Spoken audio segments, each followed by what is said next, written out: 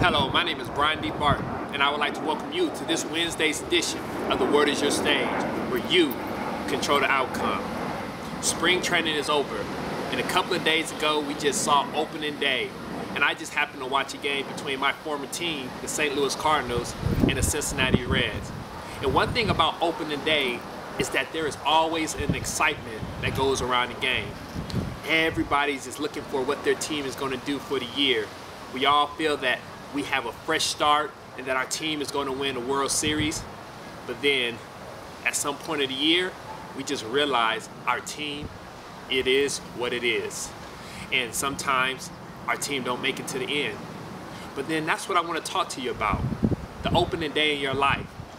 January 1st, we all give ourselves New Year's resolutions. And then we get excited about the new achievements and goals that we have set out for ourselves. We go through week 1, we go through week 2, and we still have excitement. But then at some point in the year, we realize that we are who we are. But when you talk about sports, or more so baseball, after the whole excitement of opening day ends, and after we realize what our team is, and we realize what our team has to do to make improvements, we make changes, and we try to strengthen our team in order for us to keep that excitement going. And that's what I ask you to do in your own life.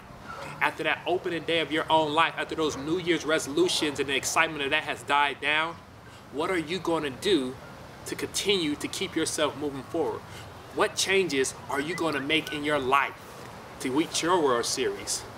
Because when the world is your stage, you control the outcome, and you need to make changes in your life that is going to allow for you to reach those goals that you need to reach in your life. Because we need to start treating every day like it's opening day. We need to find a way to continue that excitement in our lives. So once again, what are you going to do when the excitement dies down?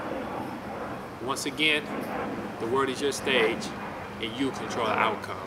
God bless you.